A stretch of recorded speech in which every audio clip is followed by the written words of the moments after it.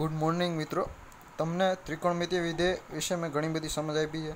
હવે તમને આ વિડીયો જોઉં અને તમે લાઇક ન કરો તોય વાંધો નહીં, કમેન્ટ કરો તોય વાંધો નહીં, પણ તમે શેર કરવાનું નહીં ભૂલતા, બરાબર? લાઇક કમેન્ટ ન કરો તો કાંઈ વાંધો નહીં, પણ શેર જરૂર કરજો, કારણ કે તમારા જેવા બીજા પણ વિદ્યાર્થીઓ હોય છે, બરાબર, જેને ત્રિકોણમિતિ અથવા તો એના જેવા ઘણા બધા સબ્જેક્ટ જે અઘરા લાગતા હોય, તો શેર જરૂર કરજો, બરાબર? તમારા મિત્ર મંડળ અથવા તો કોઈ રિલેટિવ હોય તો એને પણ, બરાબર? તમારા જેવા દરેક સ્ટુડન્ટને શેર કરજો, બરાબર? હવે આગળ આપણે જોયું અલગ અલગ વિધેયોના સંબંધ, વિધેય વિશેની સમજ. હવે તો કે એંગલ, આ કન્ડિશન આપેલી હોય તો એંગલ માટે તમે કઈ રીતના બીજા વિધેયમાં જઈ શકો એ માટેની સમજ લઈએ, બરાબર? હવે તમને કન્ડિશન આપેલી હોય કે થીટા, તમારો થીટા એ 0 અને 90ની વચ્ચે હોય, એટલે કે તમારો થીટા 0 ડિગ્રીથી લઈ અને 90 ડિગ્રીની વચ્ચે લેવાનો. ત્યારે તમે સાઇન હોય તો એના બરાબર તમે શું લઈ શકો, કોસ હોય તો શું લઈ શકો, ટેન હોય તો શું લઈ શકો, તે સમજ લઈએ આપણે, બરાબર?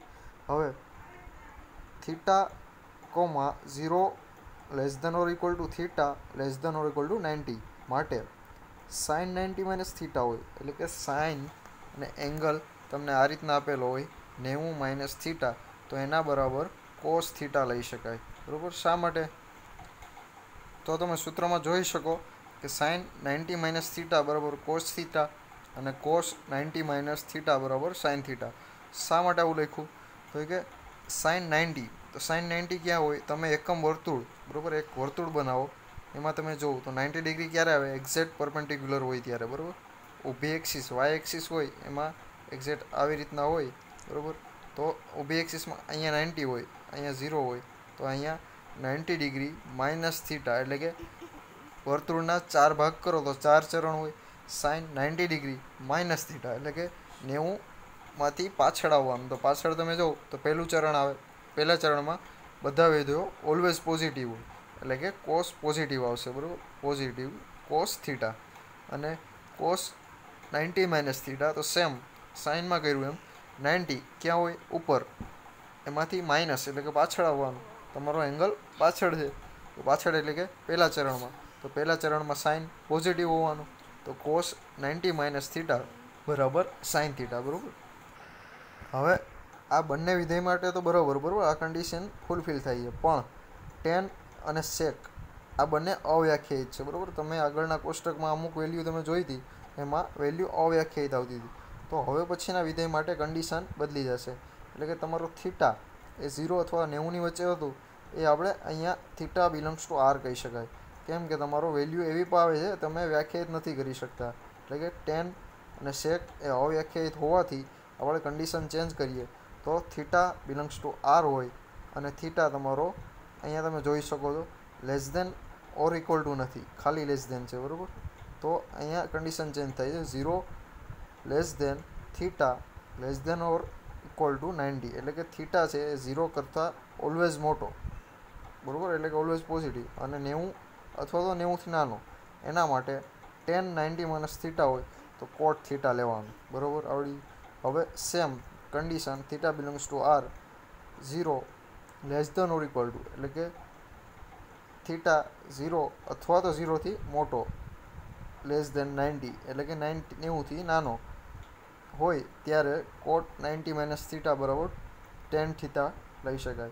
Same theta belongs to R theta, એટલે કે 0 less than theta less than or equal to 90, એટલે કે થીટા એ 0થી ઓલવેઝ મોટો અને 90થી નાનો અથવા તો 90 જેટલો હોય ત્યારે સેક 90 માઇનસ થીટા બરાબર કોસેક થીટા લઈ શકાય.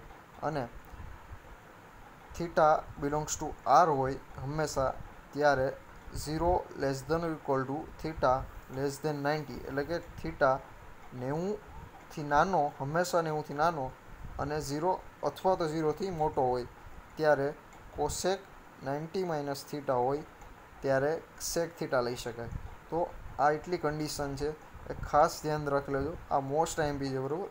એટલી કન્ડિશન. હવે ત્રિકોણમિતીય વિધેયો તો આપણે ખ્યાલ આવી ગયો. હવે વિધેયોનો વર્ગ હોય ત્યારના સૂત્ર આપણે જોઈએ, કઈ રીતના આપણે સોલ્વ કરી શકાય. તો વિધેયોના વર્ગ માટેના સૂત્રો આપણે જોઈએ.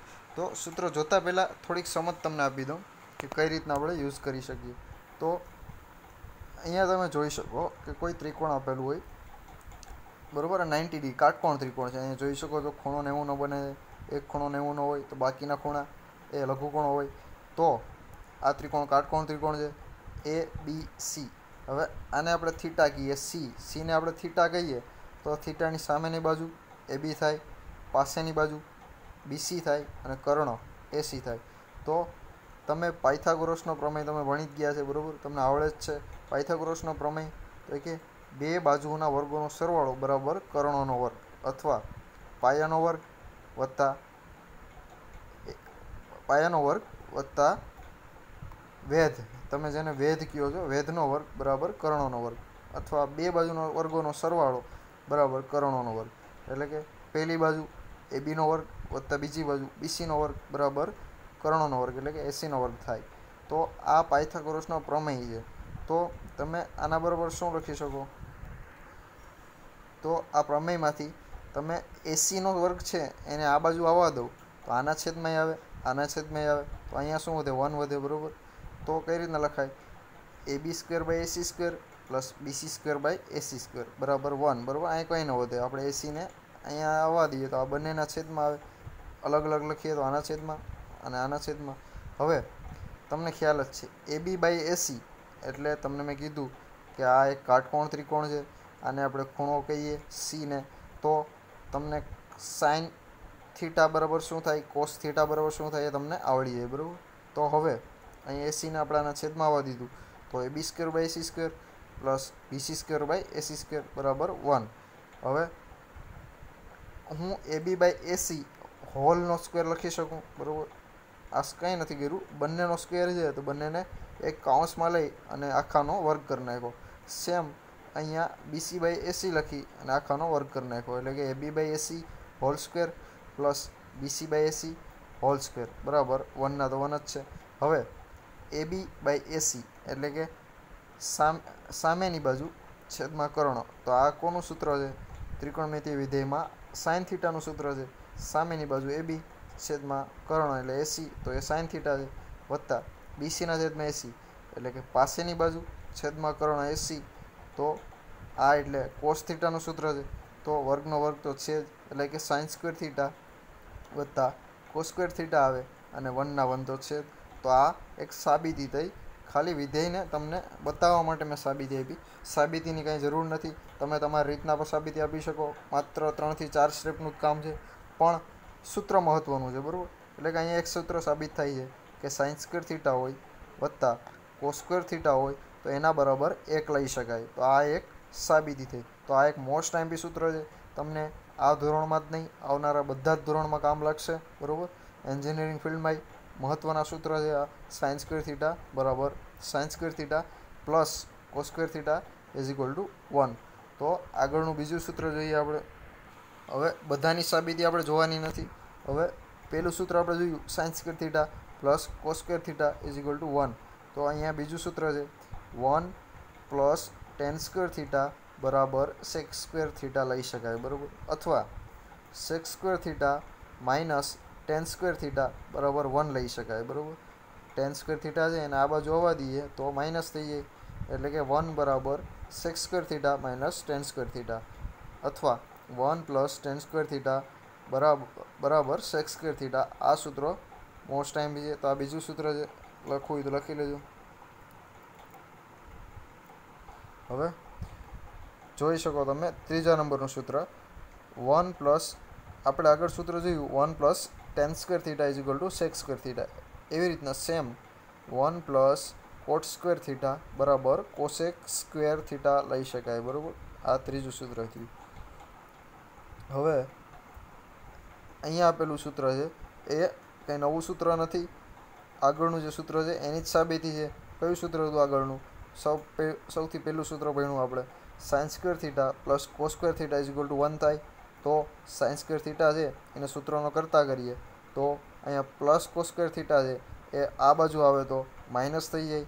તો sin² થીટા બરાબર 1 - cos² થીટા લખી શકાય, અથવા cos² થીટાના સૂત્રનો કરતા કરીએ તો 1 - sin² થીટા લખી શકાય, બરાબર. તો આ એક સૂત્ર પરથી બે સૂત્ર મળી ગયા આપણે.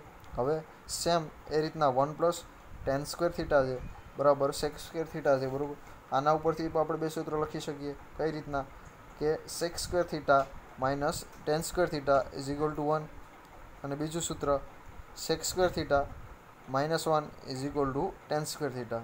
સેમ એ રીતના ત્રીજું સૂત્ર જોયું 1 પ્લસ કોટ સ્ક્વેર થીટા બરાબર કોસેક સ્ક્વેર થીટા, એના બરાબર cosec square theta minus cot square theta is equal to 1 બરાબર. કાંઈ નથી કર્યું. અહીંયા કોટ સ્ક્વેર થીટા છે એને આ બાજુ આવવા દીધા તો માઇનસ થઈ જાય, અને 1 ના 1 તો આના બરાબર 1 થાય. એવી રીતના cosec square theta minus 1 is equal to cot square theta બરાબર. 1 પ્લસ 1 છે આ બાજુ જાય તો માઇનસ 1 થઈ જાય. તો આ 3 સૂત્રો પરથી આપણે બાકીના 6 સૂત્ર મળ્યા બરાબર. તો આ સૂત્ર ખૂબ જ ઉપયોગી છે બરાબર, તો યાદ રાખી લેજો. હવે એના સિવાયના સૂત્ર તો કે એમાંય કંઈ નવું નથી, કંઈ નથી કર્યું આપણે. Sine square theta plus cos square theta is equal to 1 હતું, એમાંથી સાઇન સ્ક્વેર થીટાના સૂત્રનો કરતા કર્યો તો 1 માઇનસ કોસ સ્ક્વેર થીટા આવ્યું હતું. હવે અહીંથી વર્ગ છે એ વર્ગ દૂર કરવો હોય તો આપણે અહીંયા રૂટ કરવું પડે, એટલે કે વર્ગ કાઢીએ તો સાઇન થીટા બરાબર plus or minus under root of 1 minus cos square theta, એટલે કે સાઇન થીટા બરાબર under root of 1 minus cos square theta, અથવા કોસ થીટા બરાબર under root of 1 minus sine square theta. તો આ બીજા બે વધારાના સૂત્ર મળ્યા, એટલે કે આ રીતના સાબિતી તમને આપેલી હોય તો તમે આ રીતના લખી શકો બરાબર. તો આ એક સૂત્ર થયું. એવી રીતના અહીંયા તમે જોયું હતું સેક સ્ક્વેર થીટા બરાબર 1 પ્લસ ટેન સ્ક્વેર થીટા લખ્યું હતું, તો એના બરાબરથી તો એના બરાબર આપણે આવી રીતના લખી શકીએ સેક થીટા બરાબર under root of 1 plus ten square theta. કાંઈ નથી કર્યું. અહીંયા સેક સ્ક્વેર થીટા છે, આપણે વર્ગ દૂર કરીએ તો અહીંયા રૂટ થઈ જાય બરાબર, એટલે કે અહીંયા સેક થીટા થાય, અહીંયા બધું અંડર રૂટ આવી જાય બરાબર. એટલે કે સેક થીટા બરાબર 1 plus ten square theta under root of બરાબર ટેન થીટા બરાબર under root of sec square theta minus 1, અને કોસેક થીટા એટલે કે અહીંયા તમે જો કોસેક સ્ક્વેર થીટા બરાબર 1 પ્લસ કોટ સ્ક્વેર થીટા છે, તો એના બરાબર કોસેક સ્ક્વેરનો આપણે વર્ગ કાઢીએ, વર્ગ દૂર કરીએ તો કોસેક થીટા બરાબર under root of 1 plus cot square theta બરાબર. સેમ એ રીતના કોટ થીટા બરાબર under root of cosec square theta minus 1 બરાબર.